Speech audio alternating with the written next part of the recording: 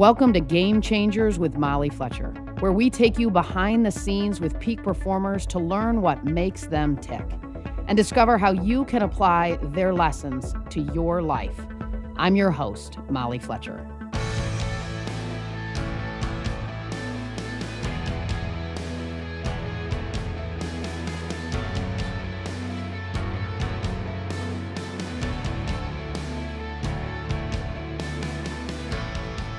What's your New Year's resolution this year? Maybe it's to exercise more, save money, or learn a new skill.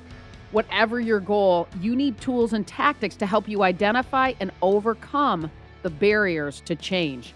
Katy Milkman is an award-winning professor at Wharton and host of the popular podcast, Choiceology. She's devoted her career to studying behavior change, and now she's sharing it all with us in her book, How to Change.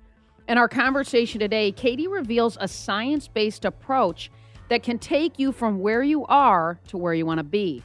We talk about why change is hard, when the best time to change is, and how to overcome the common barriers to change. Whether you're a manager, coach, or leader aiming to help others change for the better, or you're struggling to kickstart change yourself, this is a conversation for you.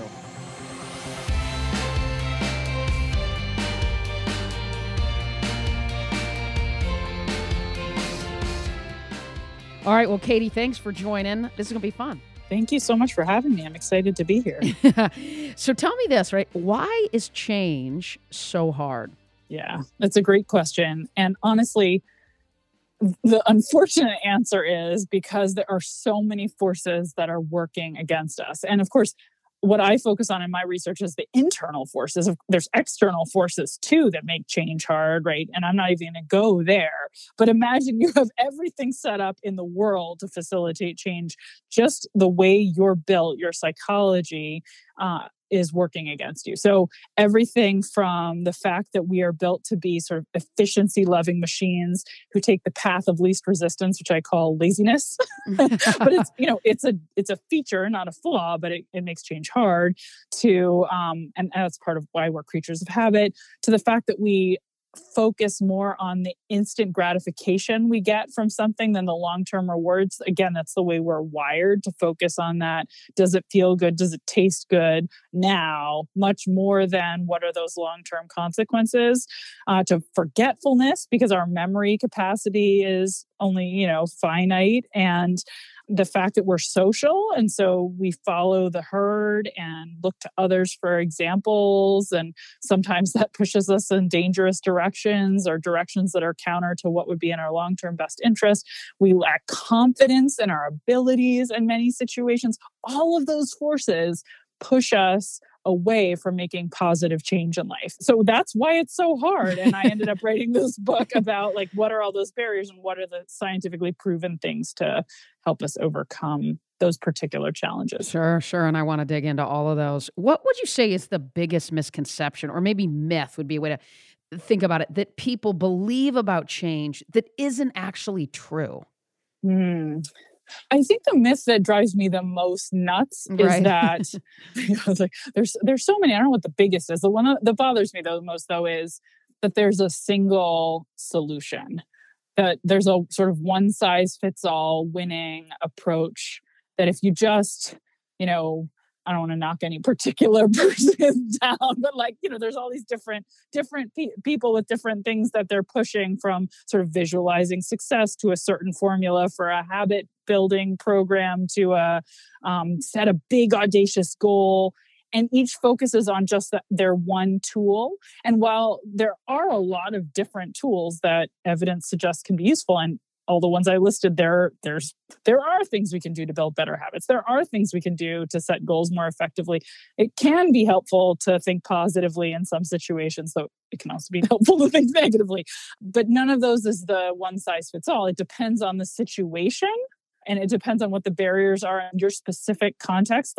Why are you making these specific change? And it can be really different from one person to another. Or if you're trying to make financial change versus physical fitness change versus career change, And I think the fact that we are sort of inundated with like, here's my formula, here's my idea. So many people give that drives me crazy because the evidence really does not support a single one size fits all kind of solution.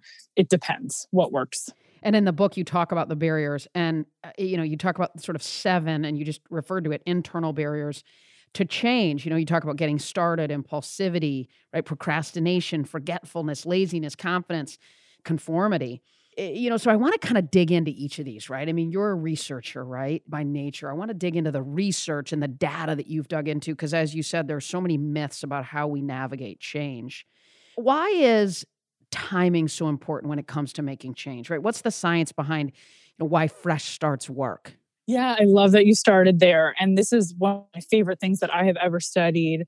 It actually started thinking about timing and why it would matter because I was working with Google and talking to some of their top executives about problems that they wanted to overcome at the organization. And I got this amazing question after I'd presented a bunch of research on different tools we could use to encourage change. And the question was, when should we offer them up? Is there some ideal time to say to our employees, oh, here's a new wellness program, here's a new financial planning option, here's a productivity hack, or here's a bunch of, new coding languages you can learn through this new program. They were just curious, does timing matter? And it was like this light bulb moment because I realized the research literature honestly didn't have an answer, but of course timing had to matter. Like, how could it not? How could there not be moments when we were more motivated than others? And so my collaborators and I started digging in. And what we found is that both from reading past research, we sort of put this theory together and then doing lots of testing to evaluate its validity. What we found is that there are moments, and the moments that seem to be most opportune for change are moments that feel like new beginnings in our lives or fresh starts. One of them that nobody needs a researcher to tell you about is New Year's, right? New Year's resolutions, that there's a fresh start feeling. You get that sense of a clean slate on January 1. You can look back and say, last year's mistakes, that was the old me, the new me, you believe can do it. So you have this sense of optimism and the ability to set aside failure from the past. And also you tend to do more big picture thinking at those moments. But what we've shown is it's not just New Year's, that's the one we're all familiar with, but these new beginnings and fresh starts, they arise actually a lot in life. So everything from the start of a new week can give us that fresh start effect to celebration of a birthday, the start of a new month, sometimes taking a holiday break will do it. Even the transition to a new season, if it's called to your attention, can be enough to motivate people to feel like, okay, I have a new beginning and I'm more interested in change. And we've shown this in data set after data set happening naturally, that people seek out change at these moments. So Google searches for the term diet, when people visit the gym, when they set goals on popular goal setting websites, but also in experiments where we give people the opportunity and to pursue change. And we randomly assign them to groups that either highlight special dates on the calendar as a time when they could change or don't. And all of those studies, we see this pattern where fresh starts motivate change. Well, and it really also plays into your point that it's not one silver bullet, right? That it's not one thing, because we know the data around New Year's resolutions is not great, right? That it doesn't always stick because it needs to be more than just that, right? For that change to stick. Yeah. Absolutely. And actually, the work I've done on the fresh start effect is some of the work I've done that's sort of gotten the most media attention and pickup. And every New Year's, I do a lot of interviews. And so a bunch of people who I knew sort of expected when I wrote a book about change that it would be a book about fresh starts. And, I laughed in response because I was like, well, but that can only be the first chapter. The problem with fresh starts is they get you started and then they leave you flailing if you don't have a good toolbox of other strategies to get you beyond the, beyond the starting line. You have to get all the way to the finish line. So that motivation helps you, but then you need to use the right tactics to get from motivated and ready to start something to actually succeeding. Well, and I would imagine fresh starts don't always have to be something positive per se, right? Or for example, could it look like something, like COVID as a fresh start? I mean, do you think COVID will cause long-term changes, right, that stick? And if so, maybe why or maybe why not? Yeah, it's a really great question. And it is interesting because, of course, when we wrote and named this the fresh start effect, we gave it a positive name as opposed to the disruption effect, which would probably be just as apt of a title given the data we had. And the data really what it shows is when you feel like you're entering a new chapter in life, when you feel like, one door is closed and another is opened, that gives you a sense that it's an opportune time to change. And so there's nothing that says it has to have a positive connotation, whatever causes that chapter break. But we also haven't studied explicitly things like, what happens when your spouse suddenly dies, for instance, like the kind of the worst kinds of disruptions that life could have that closes one chapter and opens another. But it's it's maybe the death of a child would be worse, but it's up there, right? There's these horrible tragedies that we go through, but they are chapter breaks. I don't have great data on whether or not you still get the positive effects. A lot of the theory, though, still applies, which is to say that you would have that sense that a chapter is closing, another is opening, which would probably make you do big picture thinking. It may disrupt your routines, which leads to an opportunity to create change. It probably makes you feel distinct from who you were before. So, theoretically, the same patterns should happen. And I do think COVID's somewhere in between, the worst possible thing that could ever happen to you and a more normal type of fresh start that I've written about historically. It certainly comes with the features that would make me think it's going to lead to some lasting change. Got it. How does present bias, right, or impulsivity, if you will, hinder our ability to change? Yeah, great question. So this is one of the things I was mentioning earlier that's working against us, this tendency to focus on those short-term rewards. Does it taste good? Does it feel good? Will I enjoy it right now? And we overweight that relative to long-term payoffs. And that's, why we reach for the second or seventh slice of pizza. I shouldn't say second, right? Even when we didn't intend to, and when we have some other goal that's not aligned with that, or why we spend a paycheck quickly on a night out and then later regret it, whatever it might be, the indulgences that we later regret, a lot of that can be attributed to present bias. So it's this really pernicious problem that we need to be aware of when we're trying to make change, because it fights against us. It's most of the things that we set goals to do that we know we should do are unfortunately counteracted by present bias, right? Like saving for retirement, getting in shape, not yelling at your kids or your partner or your colleagues when something goes wrong. Those are all present biases working against you when you try to set those kinds of goals. So it's a big barrier. And you talk about temptation bundling that can help us combat impulsivity. What are some of the things that you recommend people do to sort of combat this? Yeah, the research gives us sort of two toolboxes, I would say, for tackling impulsivity. And by the way, I think of the flip side of impulsivity as procrastination, because due to impulsivity, you put off doing the good things. So there's sort of two tactics we can use. One tactic is make it so that it's actually instantly gratifying to do the thing that's good for you. So transform the behavior that's normally a drag into a pleasure. I call it sort of the Mary Poppins approach. And there's really wonderful research out of the University of Chicago by Ayelet Fishbach and Caitlin Woolley, who's now at Cornell, showing if we do something that's counterintuitive to most of us, which is when we're trying to pursue a goal, look for the way to do it that will be the most fun, we actually persist longer than if we do what's a more natural approach most of us take, which is like try to find the most efficient and effective way to get to the end goal. But that often neglects to think about the experience in the moment and that momentary experience, right? Like if the workout you're trying to do is miserable, you will not do it a second time. But if it's fun, you went to Zumba class with your friends, now you'll actually come back to the gym. So persistence is important. And one of the ways I've studied of making it fun is by doing something I call temptation bundling. And that is literally linking something you enjoy that's hedonically gratifying in the moment with the activity that is a bit of a chore. So to stick with sort of the exercise domain, though this can be used in other settings too, I actually first temptation bundled by only letting myself indulge in certain kinds of entertainment at the gym, right? Like you can only allow yourself to binge watch your favorite Netflix show while you're exercising. And now you start looking forward to the gym to find out what happens next. And you don't feel guilt while you're watching the show. Maybe you waste less time outside of the gym watching it when you should be doing other things. Or you can, only pick up your favorite snack or beverage that's maybe not super healthy while you're heading to the library to hit the books if you're a student, or only listen to your favorite podcast while you're doing household chores, or drink a glass of red wine while cooking a fresh meal for your family. So there's all these different ways we can temptation bundle to make it more instantly gratifying to do what's good for us in the long run. And that counters present bias by basically putting it to work for you. So that's one way. And then anyway, we can talk about the other side if you want to, which is... Please, yes. Okay, well, so the way one that we just sort of discussed for tackling present bias is make it more instantly gratifying. And there's some tools for doing it.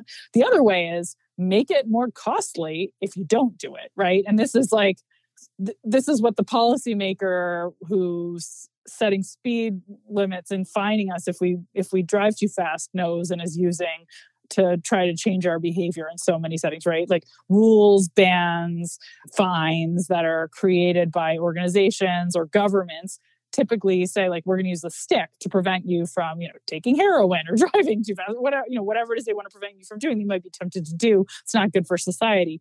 What's weird is we normally don't think about creating similar sets of constraints, boundaries, and fines for ourselves when we want to create goals or achieve goals. But research shows that it can be really effective and powerful to do so. So let me give you an example study I love that was done to try to help people save more.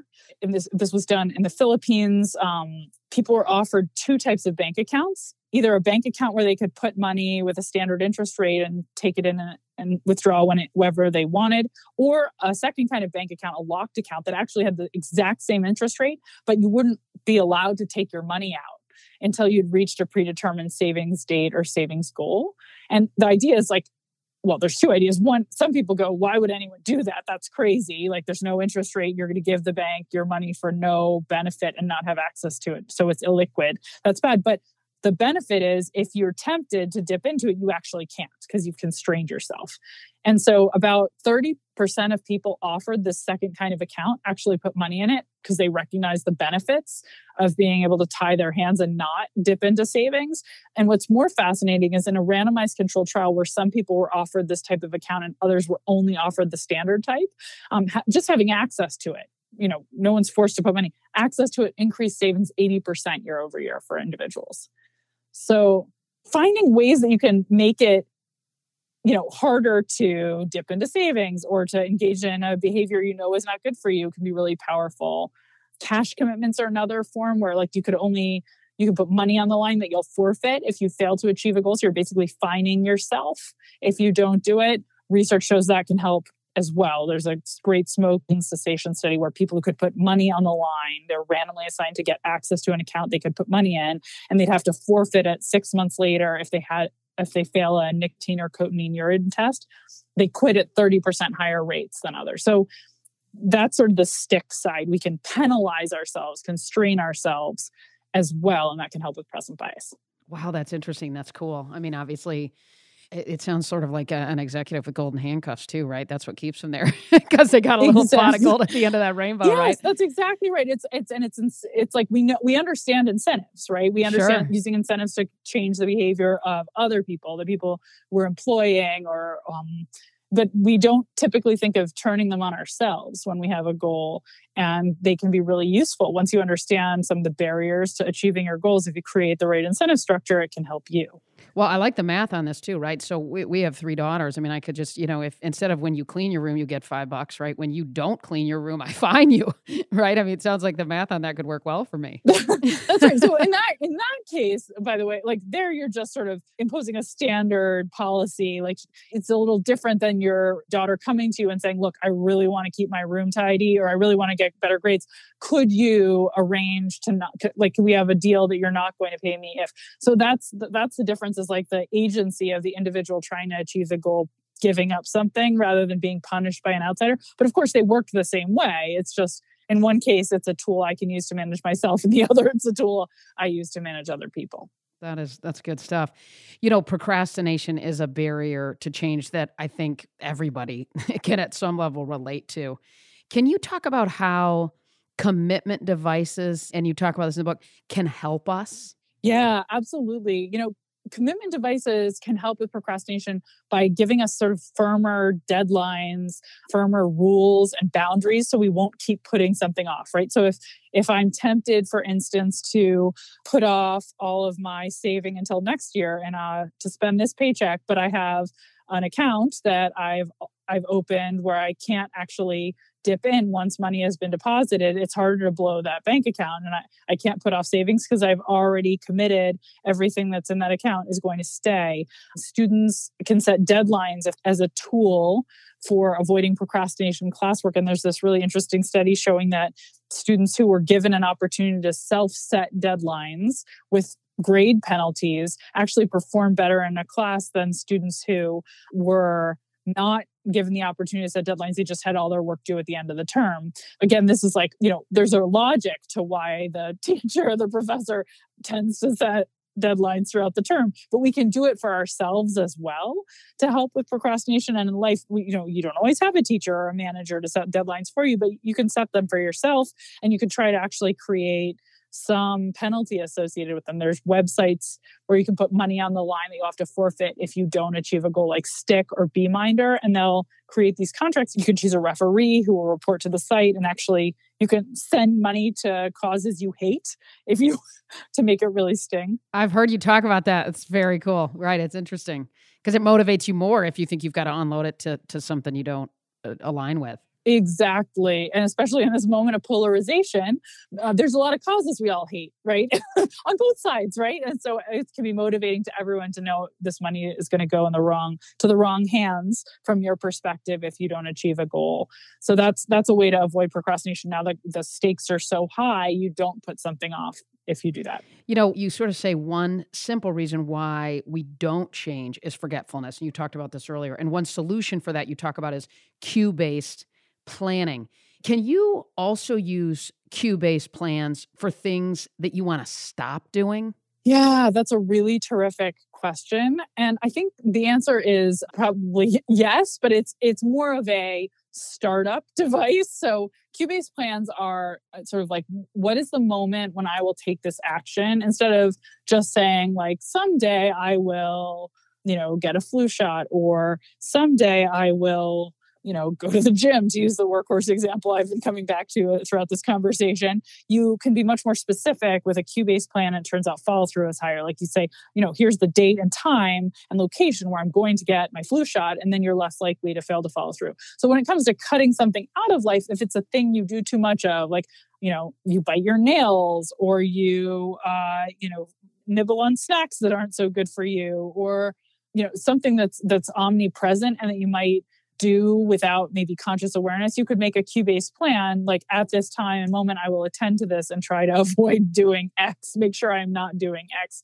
And you're going to be more likely to remember, attend to it, and try to prevent that behavior. Or if there's some program that you need to complete in order to end a behavior that's undesirable, right? Like we were just talking about quitting smoking and commitment devices. If there's a smoking cessation program, or there's an exercise program that's going to help you get off the couch and into an active mode, so that's sort of a form of quitting, then I think you can use these cue-based plans. But they are primarily studied in contexts where there's a behavior you want to execute. So if the behavior you want to execute is like making sure I'm not doing X, then I think you could use a cue-based plan. But it's probably a better tool in general for behavior starting rather than stopping.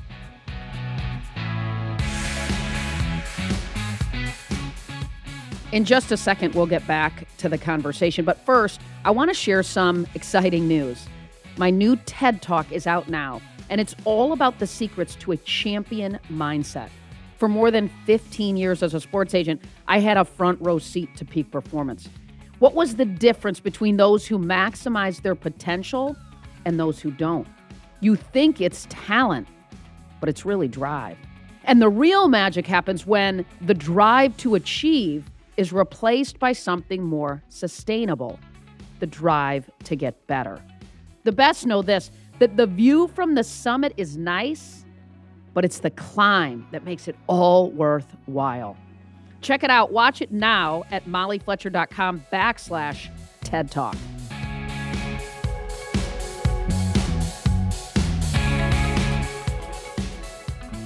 Are there strategies that are particularly useful to also help to get other people to change? When we think about organizations, we think about leadership.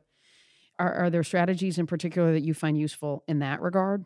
Yeah, so many, honestly. It's funny, when I first started writing this book, that I sort of imagined it as like 60% for people who wanted to change themselves, 40% for managers who wanted to change the people around them. Although actually almost all of the research I do is in partnership with organizations trying to change individual, customer or employee behavior for the better. And then the insights from that can be used for people to help themselves.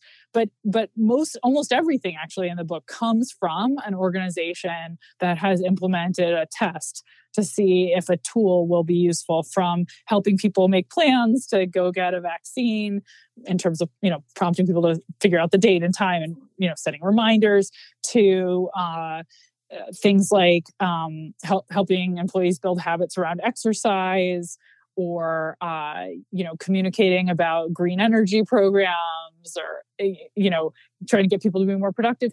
Almost everything we've talked about, there's a straightforward application where a manager or a parent or a coach or a teacher could deploy it to try to change someone else's behavior. So all the same tools really do apply in both cases. Like, you can encourage temptation bundling and facilitate it. You can make it more fun to engage in an activity. You can use fresh starts as a moment when you send communications and offer up programming that's going to be helpful to people.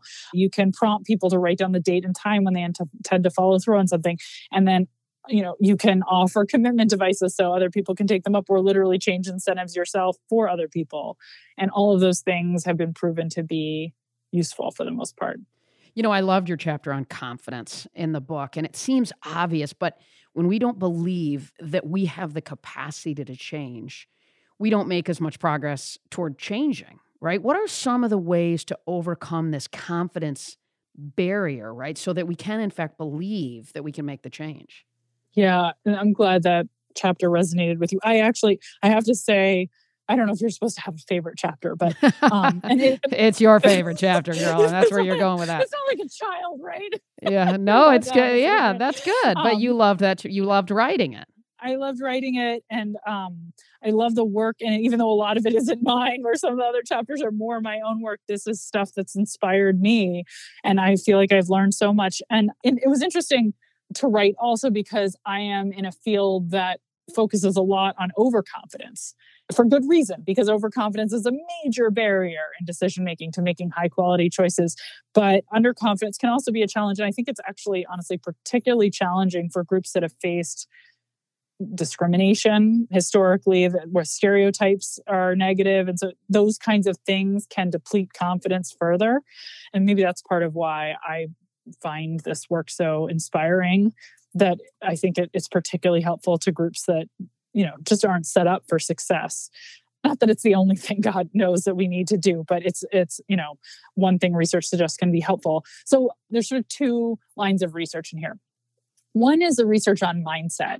And the leader in thinking about mindset is really Carol Dweck at Stanford, who's done these amazing studies showing that it's important to have a growth mindset, so that when you encounter a failure or an obstacle, you think of it as an opportunity to learn and grow, rather than something that tells you something diagnostic about your fixed capacity and that, you should give up because it's never going to work out. So the fact that mindset matters so much also is really related to research on the placebo effect, that, if you take a sugar pill and you believe it's going to improve your outcomes, you literally have physical improvement in your outcomes, because our belief is so connected with then the actions we take as a next step. These are small effects, by the way, I should say. It's not like, can turn someone from a C student to an A student by just saying like, you should believe in yourself, but they're like small and seemingly robust. And there's no reason we shouldn't be encouraging a growth mindset and trying to support people's confidence so that they can keep pushing hard when they meet obstacles in their way. One of my favorite studies that I talk about, well, actually a series of studies led by Lauren Eskris-Winkler from the Kellogg School at Northwestern University, that the insight was that we often, when we see someone struggling, we sort of put our arm around them and offer them a bunch of unsolicited advice, assuming that we have it all figured out and we can really just, that's the best thing we can do for them. And what she realized is, as she was talking in her dissertation research, interviewing people who were struggling in all walks of life to achieve different kinds of goals, when she interviewed them, they actually really did have a lot of insights when asked about what would help them achieve better outcomes. They just weren't used to being asked. And they found it really demotivating to be constantly sort of talked down to and offered advice. she thought maybe we had the script wrong and that we needed to flip it, that like too often we're just offering this unsolicited advice when instead we might get farther if we asked people who are struggling if they could advise someone else. And the thought process she had was, it's going to make them feel really good and like to put them on a pedestal and suggest, we think maybe from all of the time you spent dealing with this and trying to make progress, you might have accumulated some knowledge and wisdom that could help other people. So puts them on a pedestal, boosts their confidence, and that's really key. And then there's some added benefits too. Like once you're asked, you have to sort of dredge up some insights. If I need to coach someone else on how to do this, I need to figure out something to say.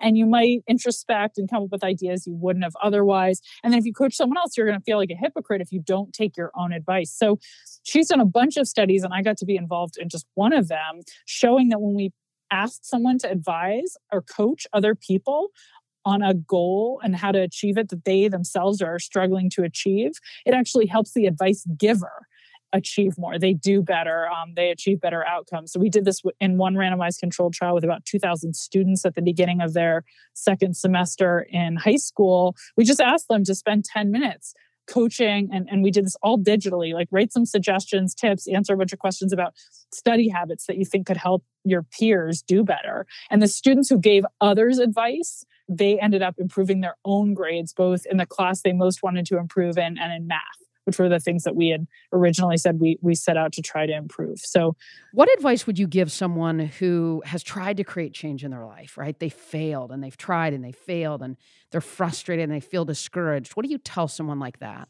Yeah, it's a great question. I mean, the first thing I'd say is that there is no one who has tried to create change in their lives and hasn't failed and hasn't felt discouraged. That is just part of the journey.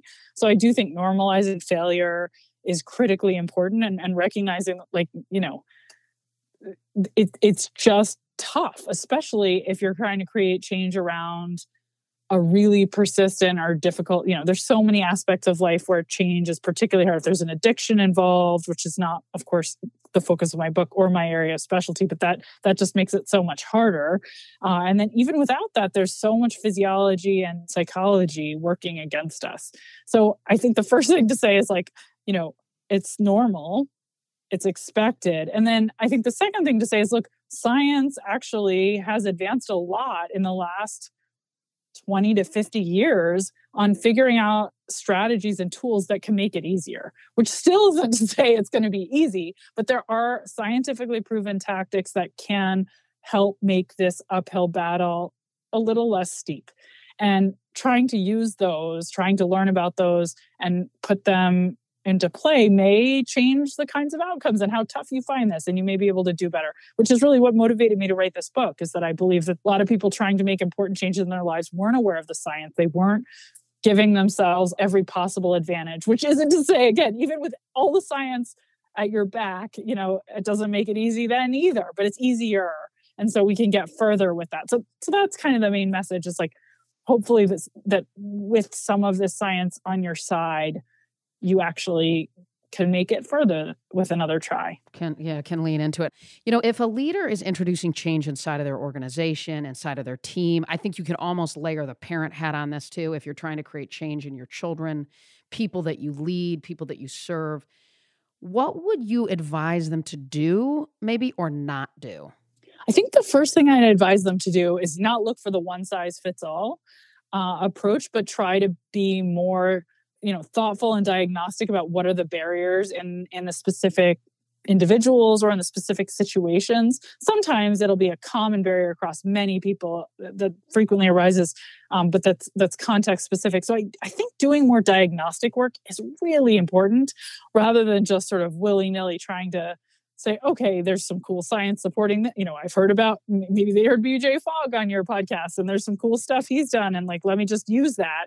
I actually think that that's a good example. Like, tiny habits, interesting. There's lots of interesting ideas there, definitely can be useful in some contexts, but habit is not always the solution. There's many situations where it's not a habit problem. The barrier to change is something else. And so just being really aware that context is going to give you better leverage to make change. I think that's probably the number one piece of advice. Sure. And so you should ask yourself some tough questions, I would imagine, to try to uncover that, what questions would you advise people to sort of ask themselves as they begin to assess the resources, the tools, the science that they can lean into to make the kind of change they want to make? Yeah, if it's an individual trying to figure out what's the barrier for them, then first is what kind of change are you trying to make? Right? Is it to your educational outcomes, your financial outcomes, your health outcomes? Where is it? And then can you try to think through like what are the things that are preventing you from doing this? Is it that you forget constantly? Is that you hate doing it? It's miserable, right? Is it that like you just haven't had the energy to try to put systems in place and actually get going? So is it a getting started problem? Do you not really believe you can do it, and that's why you haven't given yourself a shot? So it's sort of like frankly, the chapter titles in my book kind of give you the list of the most common barriers. But then depending on what the answer is to those questions, then you'd take a really different tactic. Right? If it's a miserably dreadful process, reminders aren't going to help. Right? If you so don't set reminders daily if the reason that you're not studying for your exams is that you hate it. It's not the reminder you need. You need to find a way to make that activity not so dreadful, not so hated. But if it's just truly like, oh, I need to take my meds, but I always forget, then you need reminders, right? So you can just see there's a wide range of different kinds of barriers that we can come up against. You just truly don't believe you've got what it takes. You need to build your confidence and find ways to surround yourself with people who will change the way you see your capacity. So those are the kinds of questions that I think it's helpful to ask. Katy, you've been kind with your time. I want to hit you with rapid fire and then we'll wrap it up. Does that sound good? That sounds great. Awesome. So are you an introvert or an extrovert? I'm an extrovert. Take it back to childhood. What did you want to be when you grew up? This one is embarrassing, but I wanted to be... I used to tell people I wanted to be a brain surgeon. I just think it sounded hard and important. And I was like the idea of doing something hard and important. You're kind of doing that now. I'm not a brain surgeon. Yeah, sort of. You're getting inside of a lot of people's domes with this research. I love it. The tennis player you would pay to watch. Oh, Andre Agassi, of course. Yeah, right. Now the balded version. You and I grew up with the long-haired version. Yeah, he's a stud. One thing you're excited or grateful for right now? I'm grateful that my son is about to start kindergarten in person. What's your favorite book? Oh, that's such a hard one. I'm going to go with nonfiction favorite. My nonfiction favorite book is Nudge by Richard Thaler and Cass Sunstein.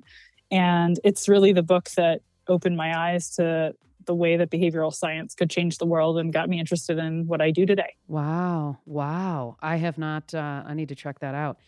What are you reading, watching, or listening to right now?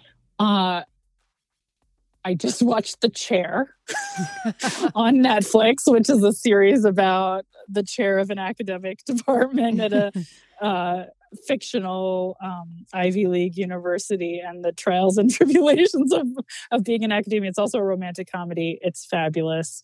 And I'm reading a new book by my friend Annie Duke that is not out yet. She just sent me the early copy.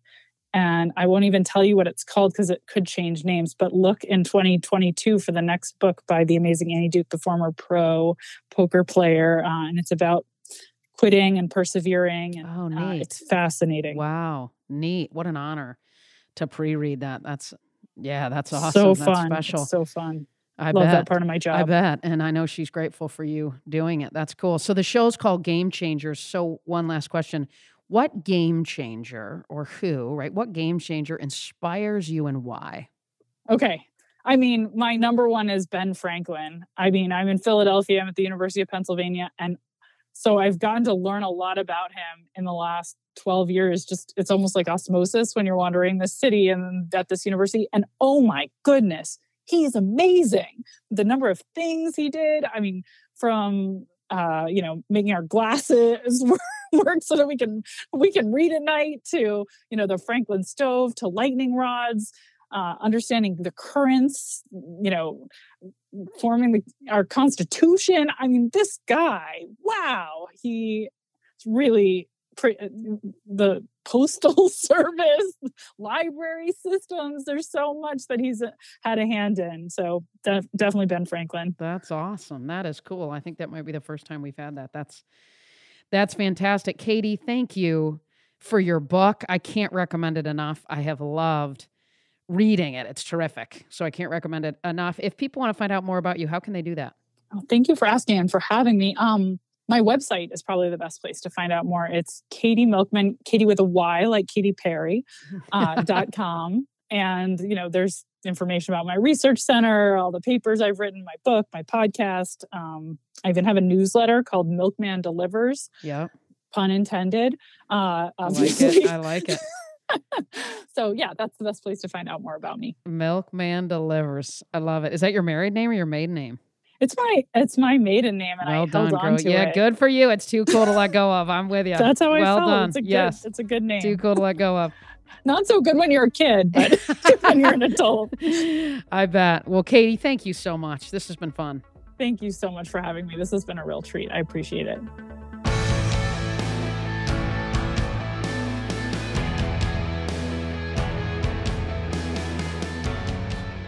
Here are a few of my favorite takeaways from my conversation with Katy. I love this. Number one, think more strategically about change. Here's the thing, right? Change is hard. And most people fail to change because they adopt the wrong strategies and tactics, which breaks my heart. And what I love about the way Katy talks about this is she's really a straight shooter. She's well-researched and certainly well-educated. She does not want to sort of say that there's one silver bullet or a one-size-fits-all approach for any of us. Instead, she encourages you to identify the strategies based on the change you're trying to create and the barriers that you face. Number two, create cue-based plans. Here's the thing. Simple forgetfulness can be a major barrier to change, right? Like we forget that we need to do it, that we forget and we're not intentional about it. How many times have you said you're going to do something and then you just forget? Cue-based plans can help. So when I do X or when X happens, I'll do Y. This is good stuff. BJ Fogg talks about this, who I had on my podcast as well. Number three, leverage fresh starts. When you want to change, don't underestimate the power of a fresh start. Whether it's a new year or a birthday or just the start of a new week, just the start of a new day, you can harness the power of a fresh start to disrupt routine and give you a new perspective.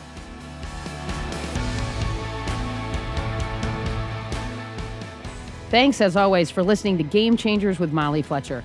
If you like the show, be sure to subscribe on Apple Podcasts. There you can listen to previous episodes and leave us a review, which helps other people find out about the show. This episode was edited and sound designed by the team at Sound On Studios. You can find out more about their work at soundonsoundoff.com. Check it out. For more about me, visit mollyfletcher.com. Until next time, stay curious and be bold.